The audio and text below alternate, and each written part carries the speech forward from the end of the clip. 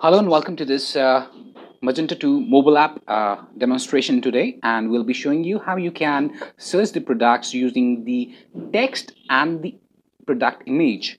So for that you just need to navigate to the very top and click on the camera button and select the text or the product detection.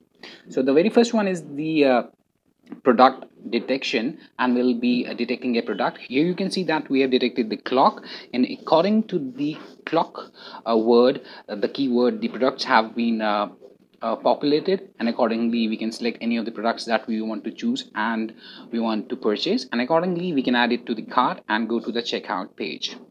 So that was the product detection. We showed you how you can detect a product. One more example for the product detection is there. Here we have a mobile phone and we are trying to detect it, and here you can see that the mobile phone has been detected and any of the products having that keyword are being displayed. Now this is the text detection. Here you can see that it has detected the word Acer and the page up text there, but the Acer was found, keyword was found, and it has displayed the product having that keyword. So this was about the text detection.